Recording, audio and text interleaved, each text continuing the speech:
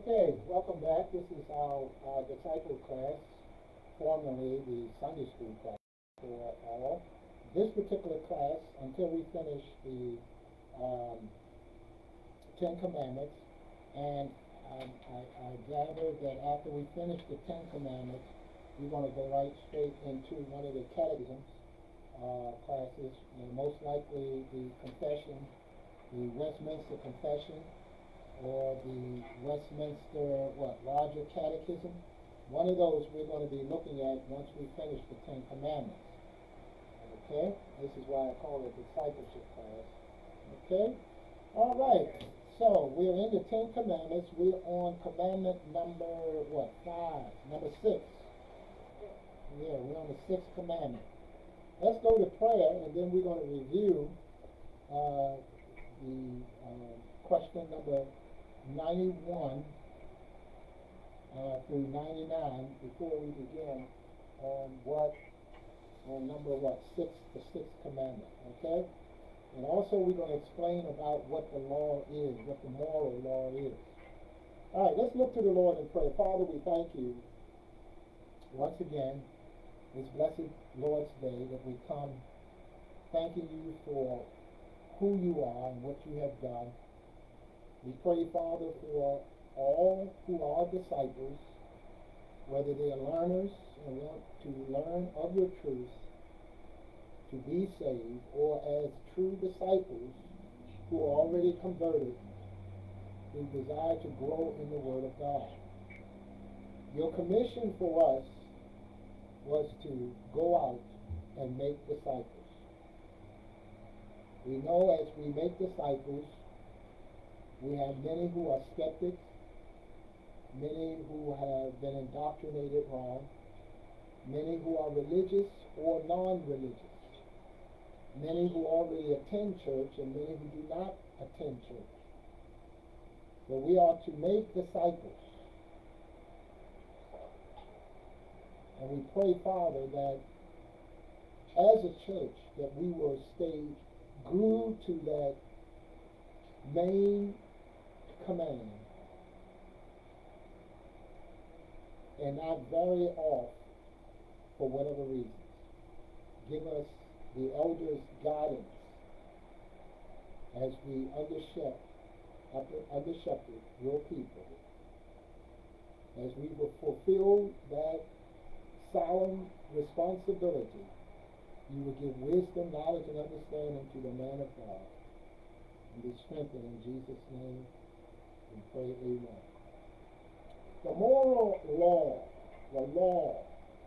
Now, I know that because of our upbringing, and again I say that because majority of us, about 80% of us most likely, give or take a few percentage, was raised in an environment of dispensationalism, of hating the law, ignoring the moral law. But the law of God in the Old Testament consists of the judicial law. The judicial law are those laws that help govern Israel. That was one part of the law. They needed to be governed.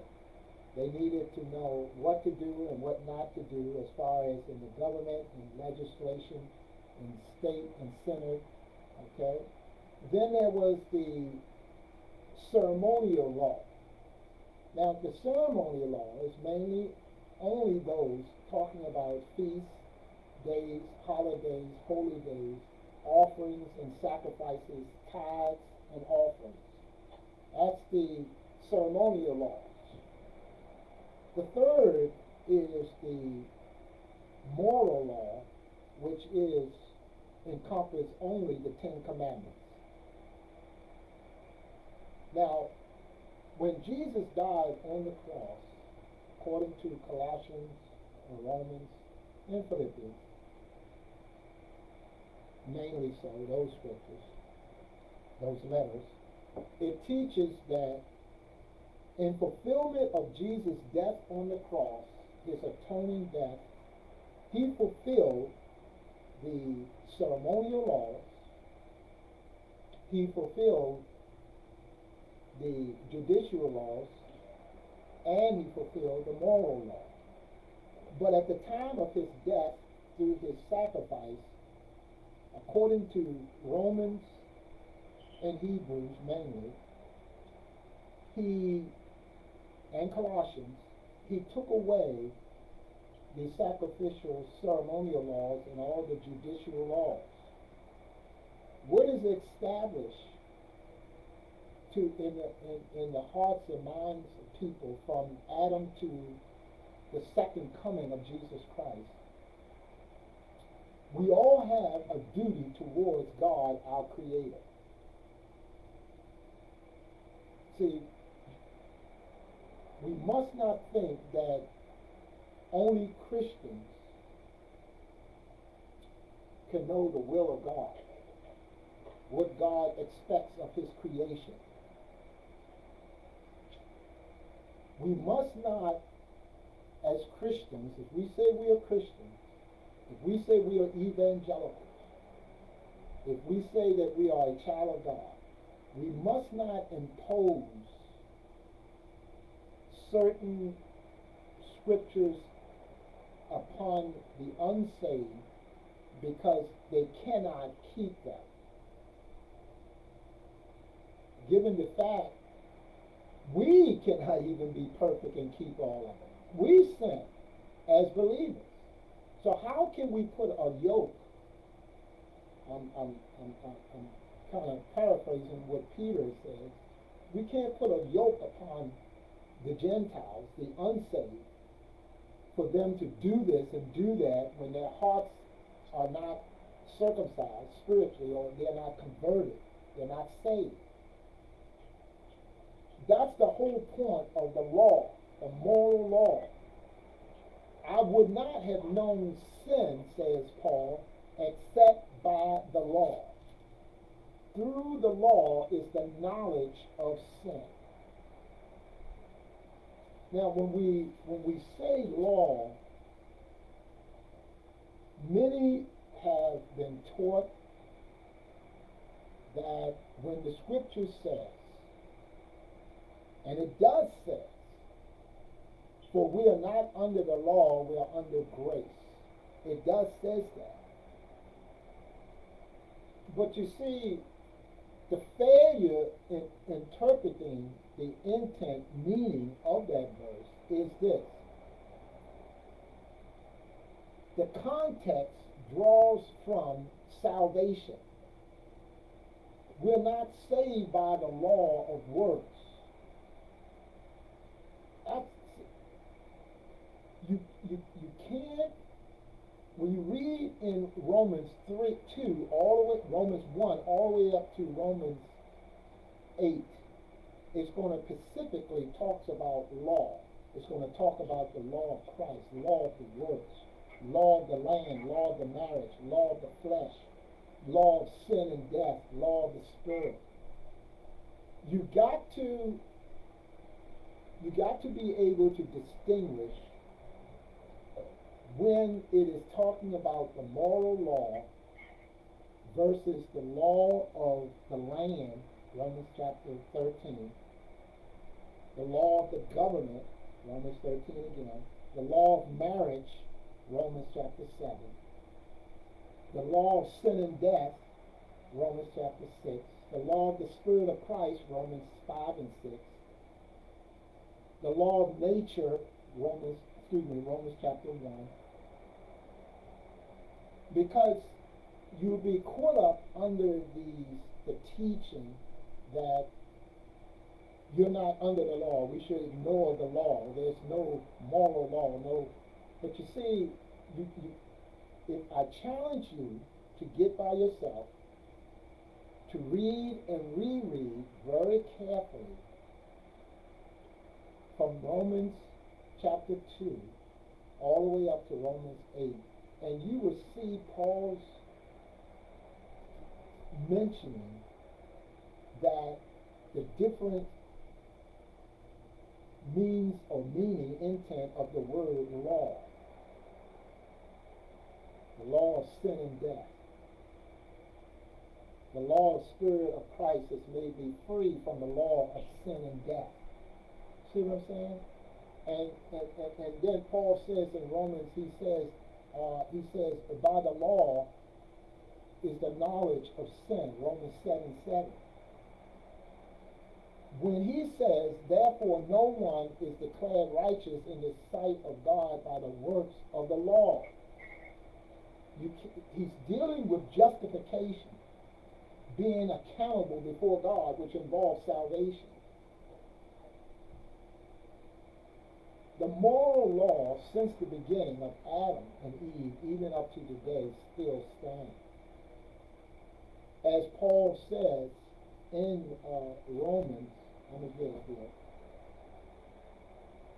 I just want to make this claim with the scripture teaching before we deal with it. Paul says in Romans chapter 3, verse 28, therefore we conclude that a man is justified,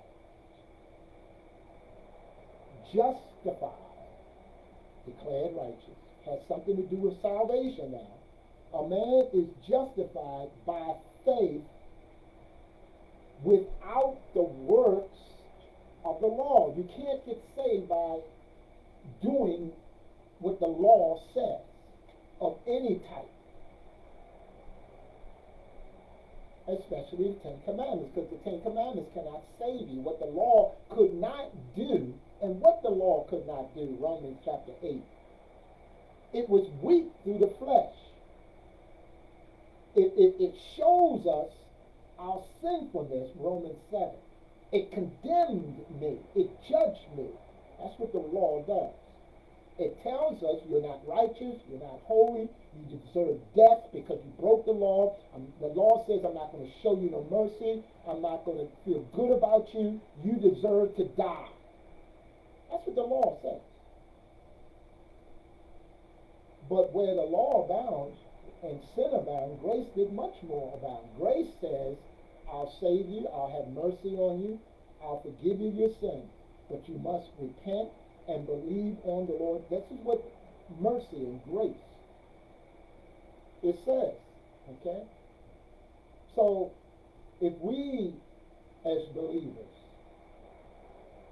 can put aside our differences, our upbringing, our traditions, and really read verse by verse and see what the scriptures are saying, then we will come to the conclusion, as the scripture teaches, that the moral law, which is the Ten Commandments, is the duty of all men. And you may say, well,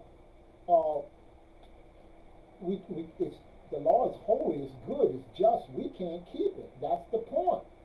Because it shows us our sinfulness.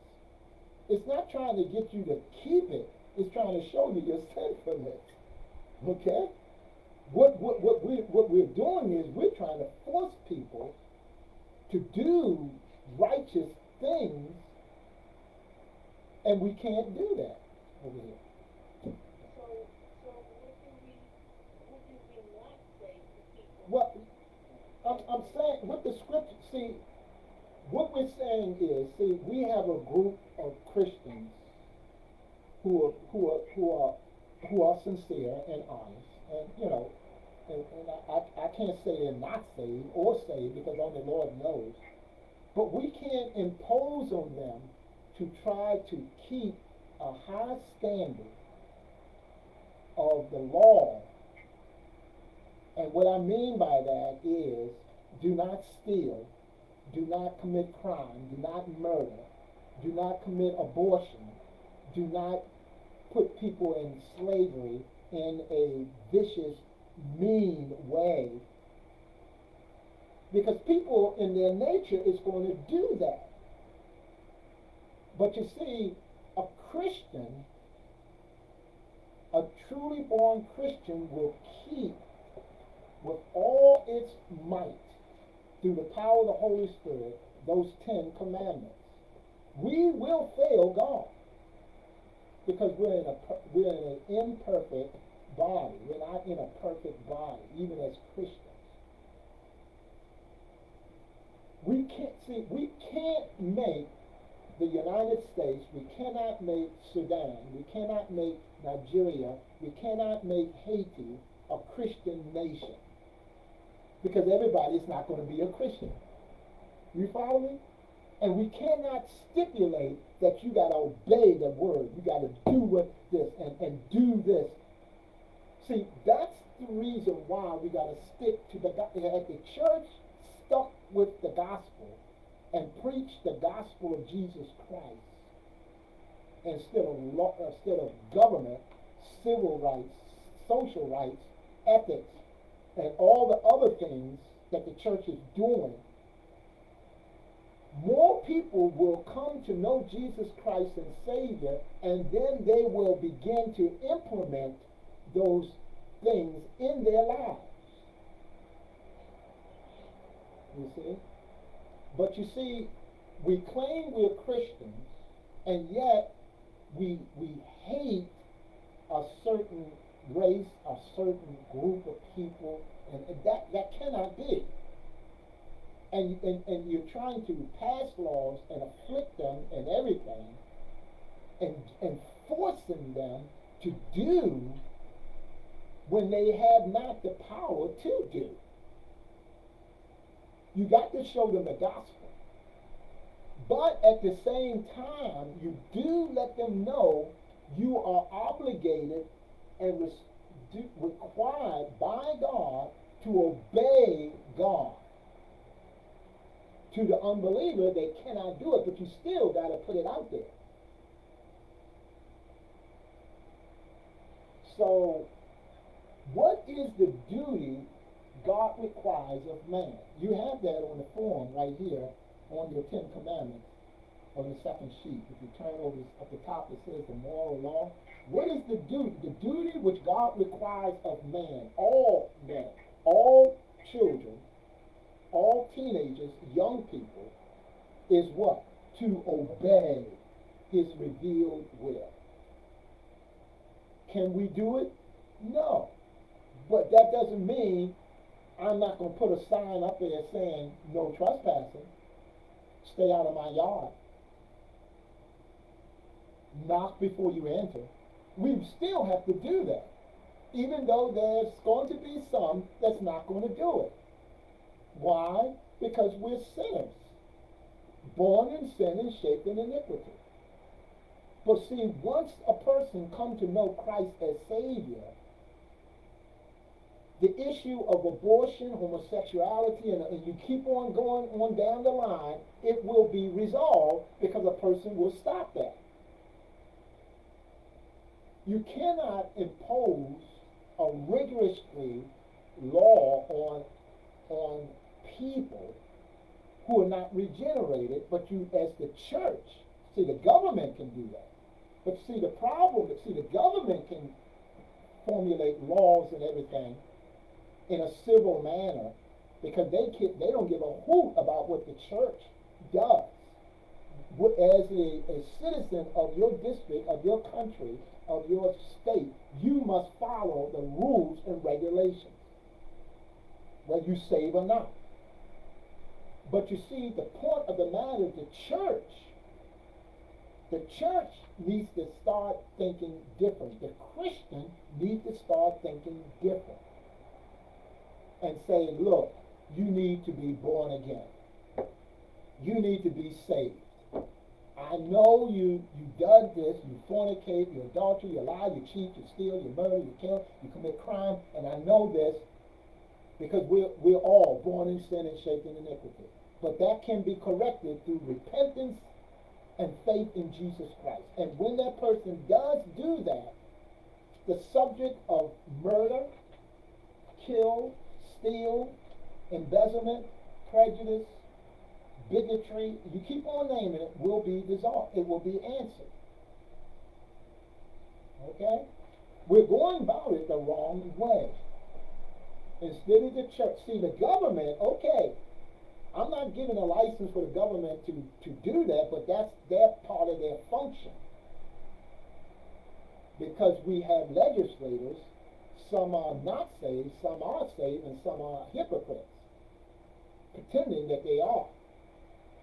But you see, the point of the matter, the church should not think on a legislation perspective, but in a biblical perspective.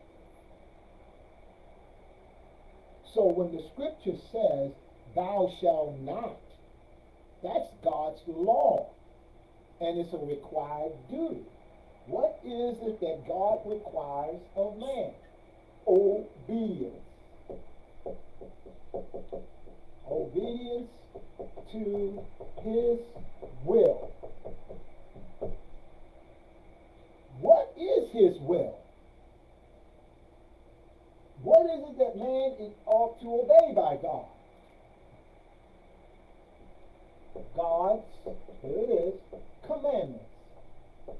I'm abbreviating because I ain't got that much room. God's commandment. That's what it is. The rule of obedience is revealed in his law.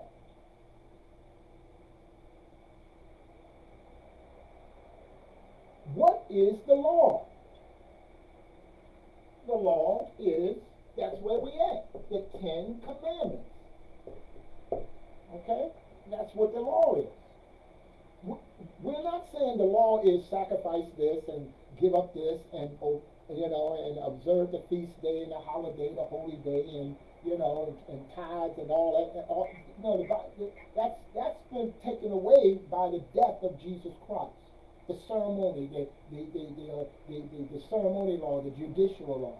What stands is the holy moral law of God. What is the law? So when the law is the 10 Commandments. When Moses came down, he came down with 2 tablets of written on it by the hand of God, the 10 Commandments, correct? Okay. One tablet is our responsibility, God to man, man to God. Number 1 through 4 of the 10 Commandments. Right? The second part on the other tablet is man's relationship towards man, man to man. Number 5, all the way down to number 10. So when Jesus came on the scene,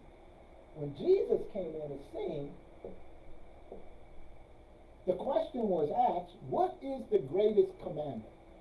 What is it?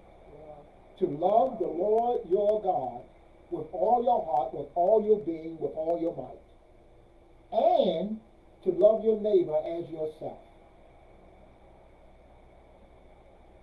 By this hangs all the laws and the commandments. He said that, see? What do you mean by that? That means that if you love God with all your heart, with all your being, with all your strength, right, and you love your neighbor, okay, commandment number 1 to 4, love your neighbor, commandment number what? 5 to 10. All on these, Jesus says, on these 2 hangs all the laws and the prophets.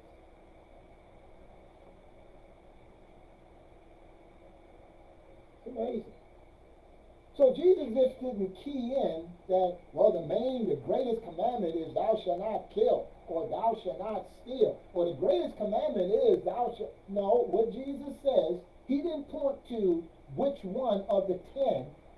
He just says the 2 categories within the 10 commandments is 1 to 4, love the Lord your God with all your heart, with all your being, with all your strength. Commandment number 5 through 11, love your neighbor as you love yourself. Now, that's where we are embarking on right now, commandment 5 to 10, which is number 5, thou shalt not kill. Number 6, I'm sorry. Number 6, thou shalt not kill. If you don't kill, you love your neighbor. Now, the point of the matter is, what does it mean to kill?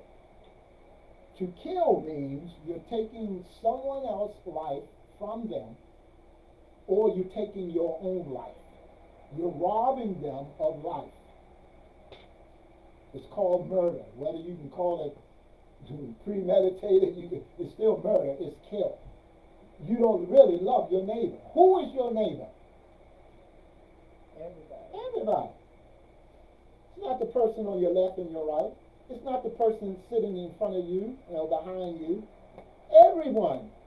Because you got to love your neighbor, which is everyone. You got to what? Thou shalt not kill, thou shalt not steal, thou shalt not commit, thou shalt not, thou shalt not. That's your relationship towards man to man. That's what it means to love your neighbor as yourself. If you love yourself, you won't kill yourself. A person that commits suicide don't love themselves, and the Bible says that. You won't go across the aisle, go across the store. See all these shootings in different schools. It's murder. You're killing. That person has no love. You say all you want. Oh no, he loves me. Well, he don't love his neighbor. And that's what the scripture says. Love your neighbor as you love yourself.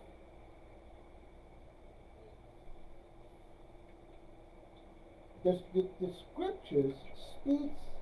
See, some religions take it very, very far when it says thou shalt not kill. That means you shouldn't join the army, you shouldn't do this and that. See, even Moses stipulates the differ in his writings. I forgot the movie again. It was Gary Cooper playing a guy. He joined the army, but his religion, where he came from, saying that he didn't believe in killing someone, but he joined the army. You may know what movie that is, and this and that, and they had a code of ethics. I won't kill anyone. I won't shoot them. But you see, the scriptures, both the Old and New Testament, proves that to defend your country, to defend your rights, and you got to make sure it's under legislation because you're obeying the law of the land. It is justified. That's why it says justifiable, homicide or justifiable killing or whatever they want to call it, because we have confirmed that the reason why she killed this person or he did that is because he served in the army, or this happened or something happened and was fearful of his life and such, and the jury and the trial and such. But you see, God knows the truth and he sees.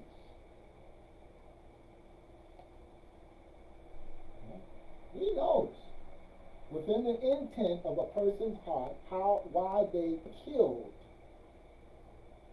But it's stipulated in the commandments, thou shalt not kill. The duties required in the sixth commandment are careful studies, lawful endeavors to preserve life of ourselves and others by resisting all thoughts and purposes. And it goes on and says, so you can't know the violence, no detrimental violence or anger towards someone that will cause them to lose their life. Even if you continue to send a letter to someone and antagonize fear in their lives, that's an act of killing. That's an act of homicide. Oh, yes. So, that's what the scripture says. Thou shalt not kill. You cannot take the life of others or yourself, except in the case of public justice, lawful law, or necessary defense. And in each case, God sees it, and the government sees it, or the law sees it, and they say you are not convicted, you're not guilty of it. Thou shalt not kill. Right? Let's look at any questions before we move on to the seventh commandment. The seventh commandment, thou shalt not commit adultery. Adultery is the means whereby you have a sexual sin within the compound of being married. Fornication, right, comes from the Greek word pharmakia, which we get the word pharmaceutical or pharmacy, which is drugs, which is lines with illicit sex outside of marriage.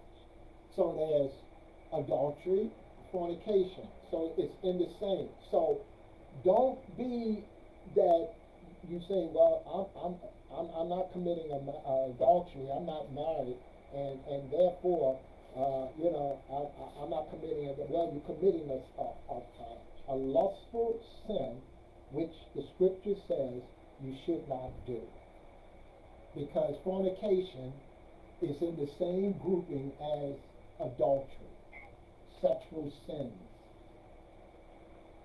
Sexual sins. The seventh commandment says, thou shalt not commit adultery. Now, in the scriptures, as we go back to Genesis, I want to look at that because that's so important. You see in Genesis chapter 2, when God made Eve and brought Eve to Adam, Adam said this in Genesis 2:23, and Adam says, this is now bone of my bones, flesh of my flesh. She shall be called womb man, because she was taken out of man. Therefore shall a man leave his father and his mother, and shall cleave unto his wife, and they shall be one flesh. One flesh. Jesus rehearsed that in Matthew 19. Now what that means is all your love and allegiance and affection leaves from the dominated figure in your life, which is your mother and father, and is now being poured out towards your wife, because you are one.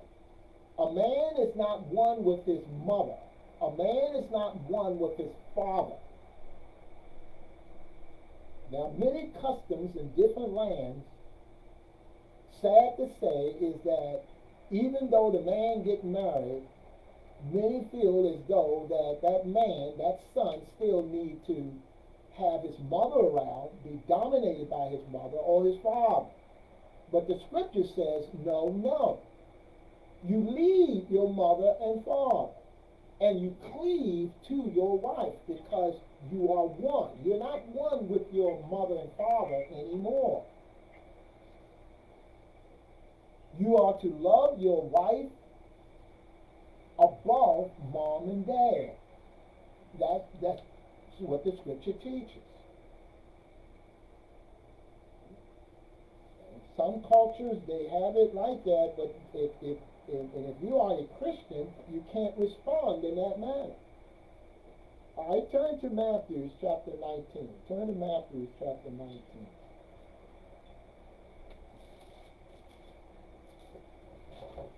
Matthew 19, get that, then write also Romans chapter 7.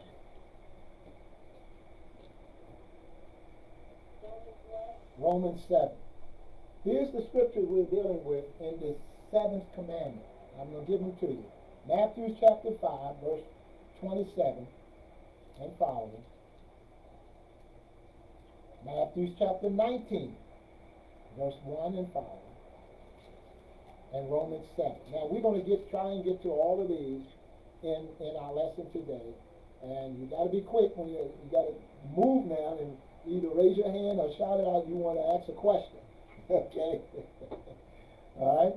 We're dealing with the seventh commandment, thou shalt not commit adultery. Matthew 5:27. You have heard This is tradition. Jesus.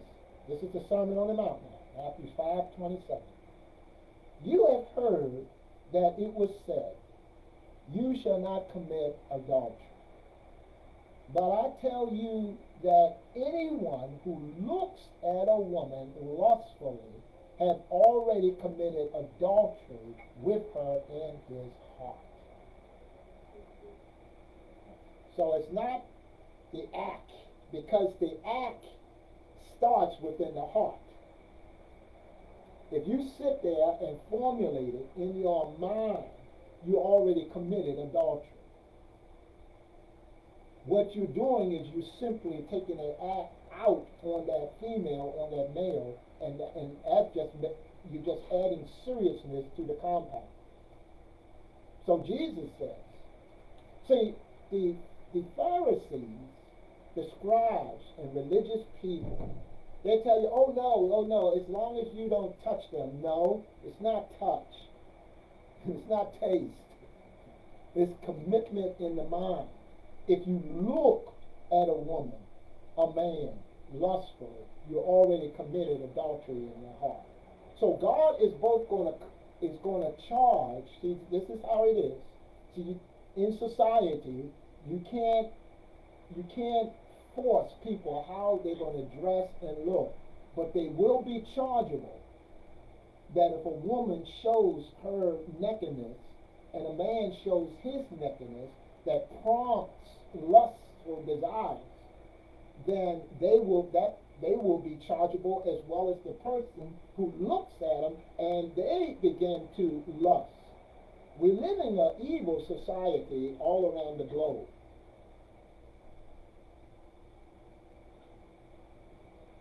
So here Jesus is saying, you look at a woman, that's where you committed it. If you look, see, you're looking with the intent of lustfulness. Your look is beyond beauty, that person is attractive or handsome or beautiful or nice looking, wear good clothes. See, you're looking beyond that and you're seeing, you're lusting. That's when it becomes adultery in your heart. This is what Matthew 5:27 is saying.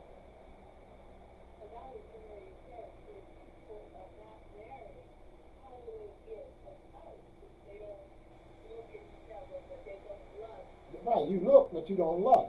Exactly. So that reminds us I don't mean to skip, but I have to, because what I just said and what you commented on, and therefore I'm turning to 1 Corinthians chapter 7.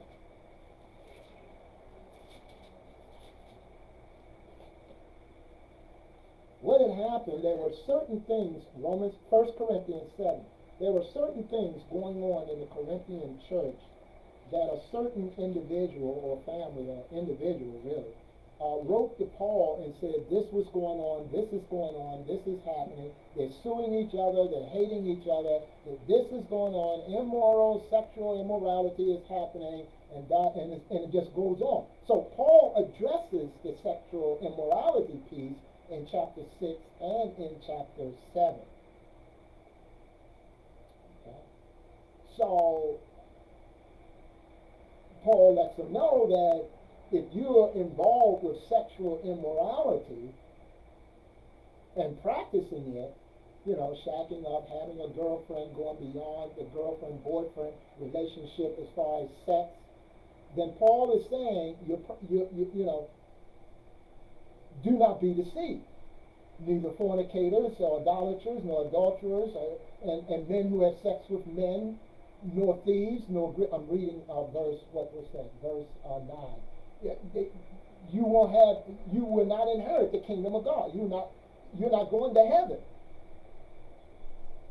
But you used to do those things. See, the point of the matter is we all at one point have broken the law of God, law of man. That's why it says all have sinned and come short of the glory of God. We have sinned. But what God is saying is, yes, we're born in sin and shaped in iniquity. But to continue on in practicing and doing wicked and sinful things, you will not inherit the kingdom of God. But some of you were doing these things, as verse 11 it says. But now you are washed. Now you are sanctified. Now you are justified. As a believer in Christ, you cannot use, I just have a love for women and I want to have sex all the time. Or I love getting drunk. Or I love having babies and then getting abortion and abortion and abortion. I love killing. I love, see, and then you say you're saved. The scripture says, no, you're not. You think you are, but you're not. This is what chapter 6, verses 9 through 11 is talking about. Because there were some in the church thinking that they are saved, but they're still cheating on their wives, practicing it, practicing adultery, practicing fornication, practicing having sex with men, practicing thievery, practicing greedy, drunkenness, slandering, swindling, and all that. Paul says, no, you're not going to inherit the kingdom of God. You haven't been transformed. You're not saved. Yeah, right. That's what he's saying. Yeah, sex with men. That's what the NIV is saying. No adulterers, nor men who have sex with men. Homosexuals, and also prostitution and selling your body. See, it's wrong to sell your body to get money to go to college, to get that car. That's lust. That's adultery. That's fornication. You may hyping it up or anything. That's why he says in verse 18, flee from sexual immorality. All other sins a person commits are outside the body, but whosoever sins sexually sins against their own body. Do you not know that your bodies is the temple of the Holy Spirit, who is in you, whom you received of God? You are not your own. You've been bought with a price. Therefore, glorify God with your bodies. How can a single person, a single woman, a single man glorify God in the area of sexuality? Here it is, chapter 7. Now, concerning the things that you wrote unto me, it's good for a man not to have sexual relationships with a woman. But since sexual immortality is occurring, let each man have his sexual relationship with his own wife. Get married, for it's better to marry than to burn. Now that doesn't mean to fulfill your lust of sexual appetites. Just marry the girl so you can have sex. That ain't what Paul is saying.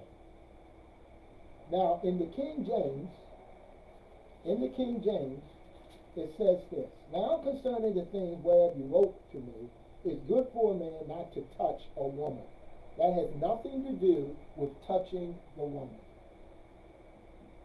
Again, remember what Jesus says, whosoever looks upon a woman, feels, fondle her, touch her with a lustful desire, you have committed adultery, you have committed fornication. It is good for a man not to touch a woman, nevertheless to avoid fornication. See, these are single people here in verse 1. And Paul lets them know, as a single person, if you want to avoid fornication, let every man have his own wife, and let every woman have her own husband. Now, in counseling, it's more to that than what you read. Right? There's love, there's commitment, there's willing to stay with that person till death do you part. It's a willingness to share, to be humble, to respect it. All that is right in there when you about to get married. It's called premarital counseling. Okay. Let the husband render unto the wife her due benevolence, and what likewise. See, once you become one, you're not one with your mother no more. So stop telling your mother or your mother-in-law dominate your home, and stop allowing your father or your father-in-law dominate your home. Wives, mothers, you are under submissive to your husband. Husband, you are to love and treat your wife above your own mother and father. You're one with your wife. Each person, husband and wife, has a control over their bodies towards each other in the realm of sexuality. When the wife has her sexual urge and desires, only her husband can conquer it. Vice versa, the wife to the husband. When you go outside of that, that's adultery, as Paul is going to stipulate later on. And that's why in verse 5 it says, defraud not one another except it be consent for a time, that you give yourselves to fasting and prayer, and then come together again, lest you be tempted, because the husband can be tempted when the wife doesn't fulfill her obligations, and vice versa. Because remember, you're one. You're one. Okay?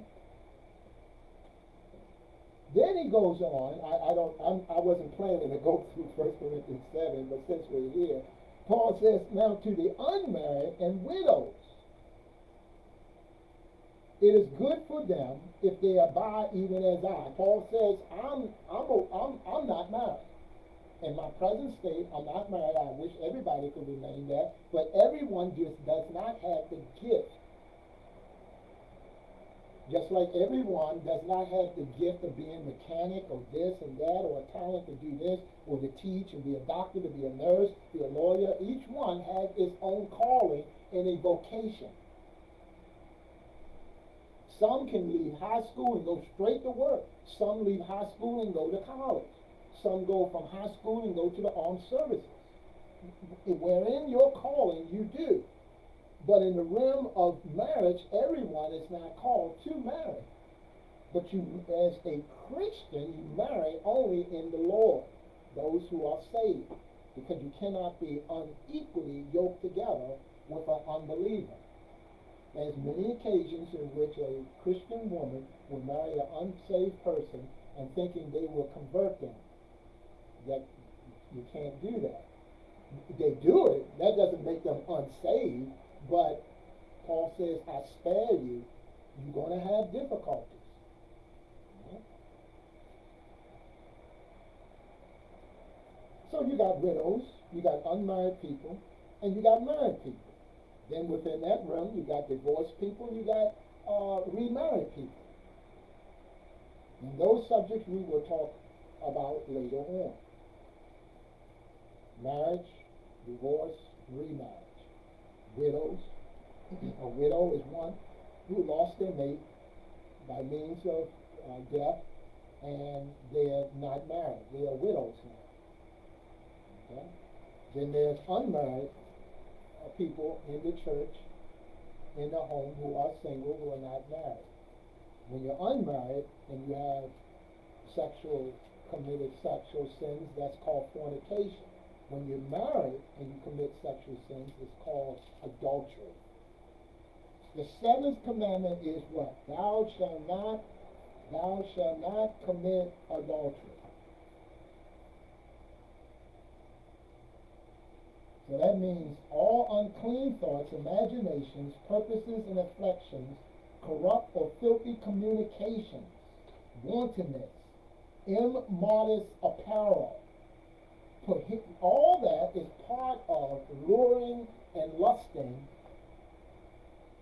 which you're going to give accountable before God when you stand before Him at the judgment seat of Christ.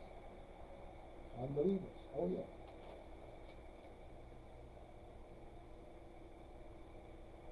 So what the Romans did in the early centuries is that they say, what? Remember the old Roman law of marriage? You live after 7 years and you proclaim yourself husband and wife. God says no. I didn't say that. That's why Jesus repeats himself in the Beatitudes when he says, it has been said by men of old.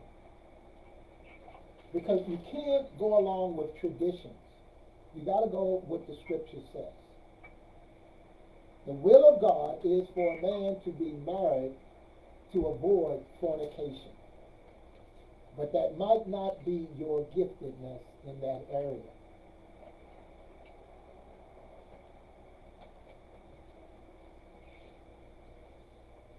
The 8th commandment, thou shalt not steal.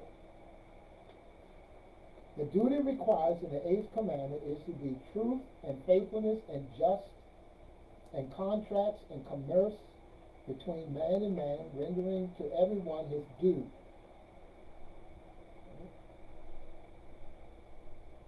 Modest judgments and wills and judgments, worldly goods. Thou shalt not steal. I think in this culture that we're in the 21st century, we don't need a whole lot of understanding of what it means to steal, okay? Taking that which is not yours, taking someone else's wife, taking someone else's money, home, furniture, whatever, taking that which is not yours. Okay? Embezzlement. The 9th commandment is what? Thou shalt not bear false witness against your neighbor. You're truly lying and covering up for whatever reason. Bearing false witness against your neighbor is lying. And that is an injustice. You're not giving a good report. You're giving an evil report. That's for anybody. That's the duty of man, saved or unsaved. Thou shalt not steal, saved or unsaved. That's why the commandments abide. A Christian, according to Paul's writing here, is saying that we are perfect law keepers in Christ Jesus. But then there's a warring member in us that wars against the spirit, because the flesh do not want to do what the Spirit demands. The Spirit said, live holy, live righteous, serve God, be obedient, walk upright, serve the Lord, do good to your neighbor, love your neighbor, be honest, be true. But the flesh says, no, retaliate, seek revenge, do evil, mess them up, mess around, fornicate, lie, cheat, steal. See, that's what the flesh. And that's why Paul says, who will deliver me from this body of sin? Romans chapter 7. So the Christian is still struggling. But within the Christian, there is the Holy Spirit of God that compels us, that gives us strength to resist that. The unbeliever cannot resist. They have no power from God to resist. To maintain themselves from practicing sin. The believer has the Holy Spirit that keeps them from practicing sin. The unsaved, being void of the Spirit of God, cannot help themselves in practicing and doing what the flesh says. The flesh says get drunk, they get drunk. The flesh says commit sexual immorality, the flesh, the person does it. Idolatry, men with men, thieves, drunkenness, greediness, slandering, swindlers, whatever. But such people that practice this shows that they are not true a believer. Because true believers, he that is born of God does not commit sin, does not practice sin, because the seed is in him. That seed is the Holy Spirit, and he cannot sin. He cannot practice sin.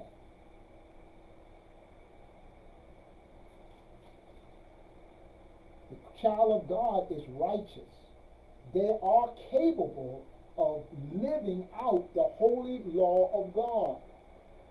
The unsaved cannot. They cannot, but it's still your duty required of God to obey.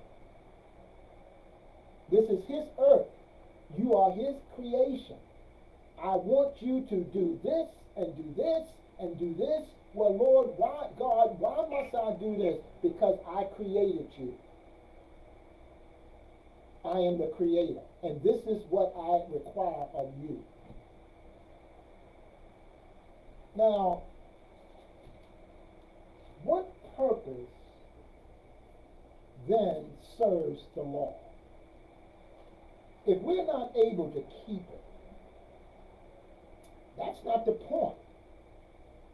God didn't give the law for us to keep. See, that's the whole holdback.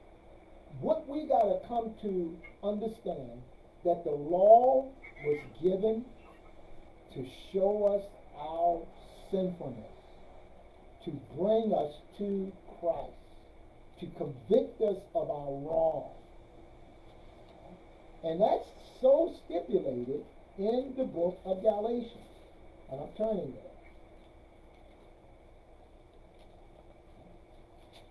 Galatians chapter 3. Let's turn there. Verse 19. See, that's the point. The expectation of God. You say, well, God, why did you give the law? Why the 10 Commandments? Why law anyway?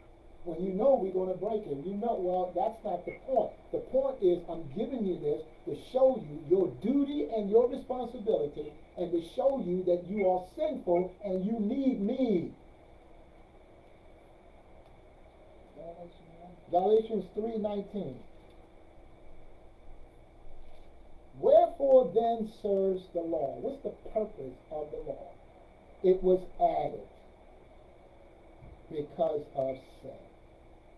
Transgression.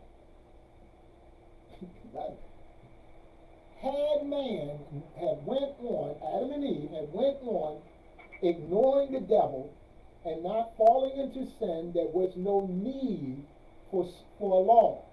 But like Paul says in Romans 7, when the law came, I revived. I pushed back at it. Romans, see, that's why we need to study the scriptures. We need the law to show us that we are sinners. That's why the gospel is not completely preached or told to an unsaved person unless you tell them that they are a sinner, they have broken God's law, they need to repent and believe on Jesus Christ, that he came and died for sinners, he was buried and he rose again. When you repent of your sins and trust Jesus, you will be saved. We have divided and taken away the law. And all we tell people is the gospel is the good news. Jesus died on the cross for everyone. God loves you. That is not right. That is not right. There are millions of people who have died on their deathbed, being shot, crushed in a car, overnight, whatever it may be, and died with the thought on their mind, God loves me, God loves me, God loves, and they died. Now, when that person is resurrected at the judgment, they're going to have confidence that God is going to take them to heaven. But they're going to hear the solemn word after he judged them, depart from me, you're sentenced to death. And they're going to rebel and say, oh God, no, I worked, I did this in your name, I cast out demons, Lord, I did wonderful works, I was an outstanding citizen. Depart from me, I never knew you. I didn't say you didn't do those things, but I never knew you. To know Jesus is to have been repentant of your sins and trust him as your Savior. See, that's the fault of the local church now, is that we're putting the cart before the horse.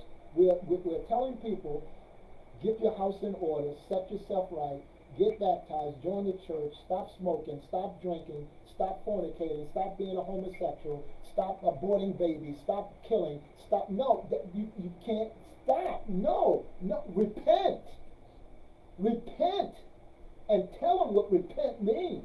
Tell them that they've broken God's law. You can't get out there in the streets and tell people you're a fornicator and you're messing with women and you're homosexual and God is going to judge you for your sin, and they know that. Give them the gospel.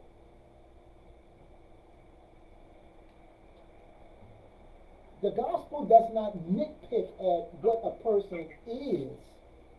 It tells them, the gospel tells them, you need to repent of your sin and trust Jesus Christ as Savior. That's what I mean at the outskirt at the beginning when I was saying the church is telling people to do things which they cannot do. Even though God requires of them as creation, as creator, he requires all men to obey his will, and his will is his law. But I can't do it, I can't do it. That's the point. You need me. Repent, you're a sinner, you're lost. That's the whole point. What then serves the law? It was added because of transgression till the seed could come. Who's the seed? Christ. Verse 14. Wherefore,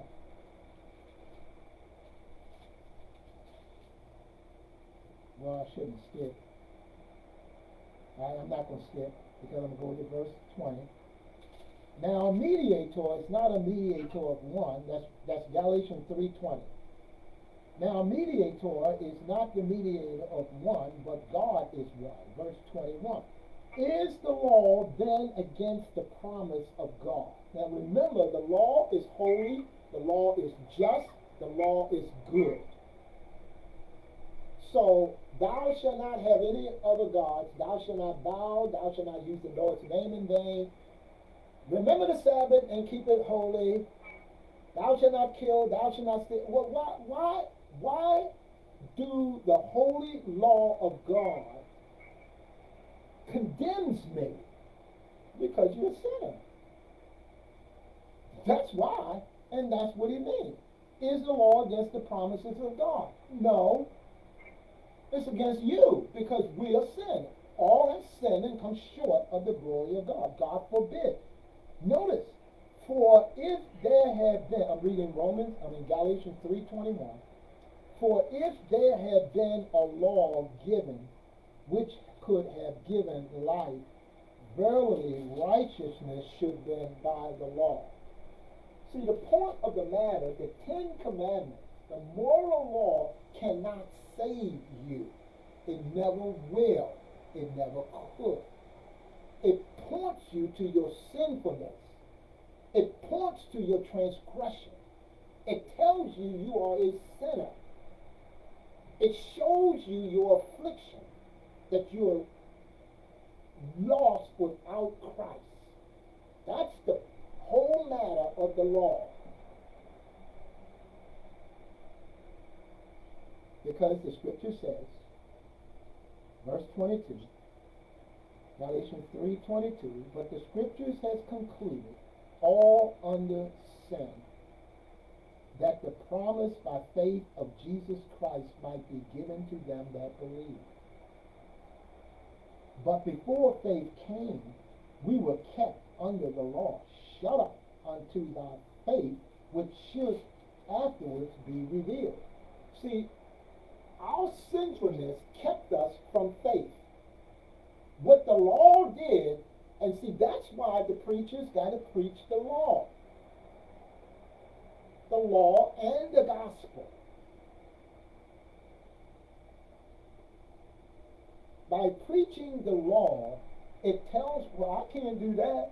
You say, thou shalt not, I can't do it. Well, that's the point, to show you your sinfulness, your weakness. You are without God in your life because you're practicing being disobedient to God. Here it is, verse 24. Wherefore the law was our schoolmaster to bring us to Christ, that we might be justified. See, it's so plain there. The law shows us. It brings through the power of, see, when the preacher preach the gospel, he includes the message of the law. He don't randomly say, thou shalt not, thou shalt not, thou shalt not. He doesn't say, stop sinning, stop drinking, stop fornicating. He doesn't do that. That's not what preaching is about. Preaching is saying this: by the law, God gave the law to man. It is a requirement. We're not fulfilling it because we're sinners. But the good news is this: Jesus Christ, Son of God, came into the world to die for sinners. That if you will repent of your sins and admit to God that you have broken His law and trust Jesus Christ as your Savior, you will be converted. You will be saved. You will be transformed. You will receive eternal life. That's the message. But our church has gotten away from it. The church has gotten away from it. They don't see the need. They say, well, we're not under law, we're under grace.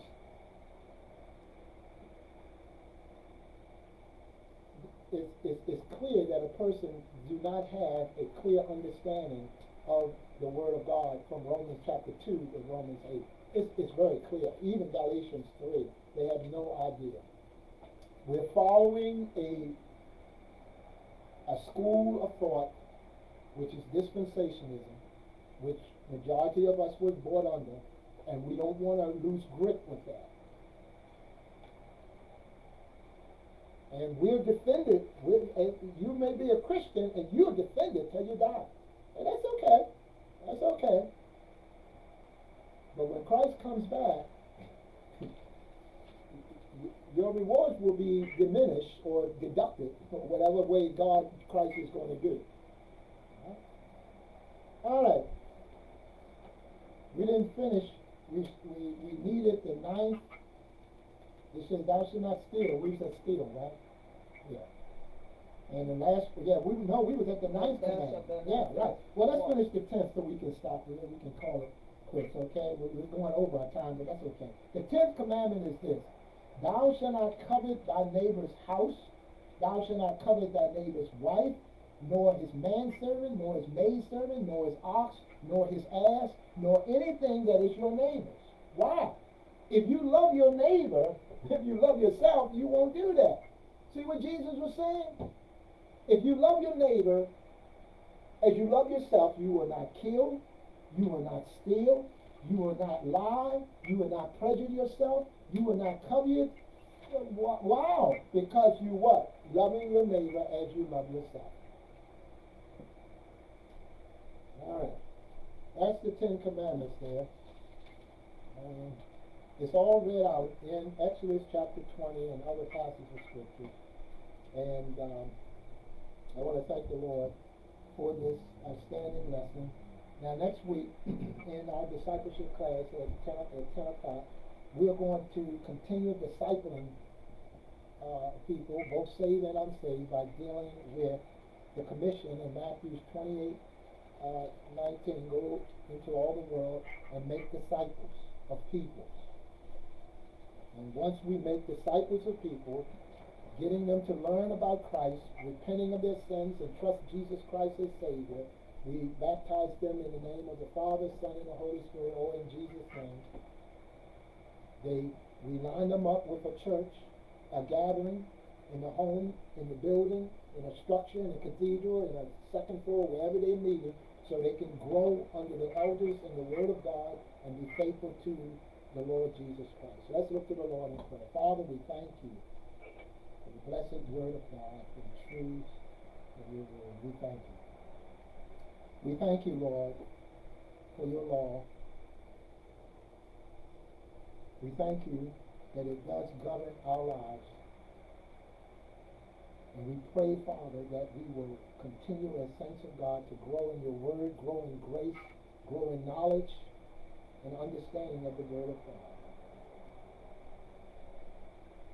We ask this in Jesus' name we pray. Amen. All right, now, our morning worship is going to start at 11:30, so it's about 25 more minutes. So we're going to come back to everybody at 11:30. We're in Genesis chapter 3. Genesis chapter 3. God bless.